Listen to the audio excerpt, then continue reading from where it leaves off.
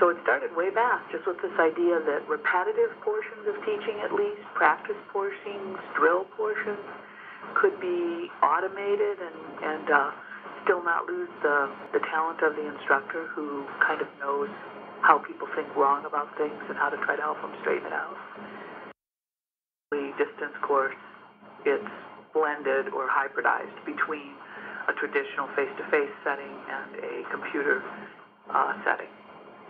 And these are blended because while the content, the quizzes, the pre-labs, the lab reports, the practice, communication can all be done at a distance or asynchronously and online, the actual lab experiments, the main course exams, and questions that don't get sent by email are all done face-to-face.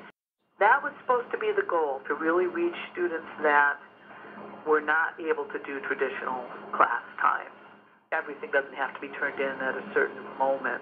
There are a number of people on our campus that are many working people, placement people, older students trying to come back, and they tend to need either those evening classes or the more flexible classes. I certainly don't think the blended works for everybody. I think it's possibly a more complex way to take a class because the student does have to take more responsibility on themselves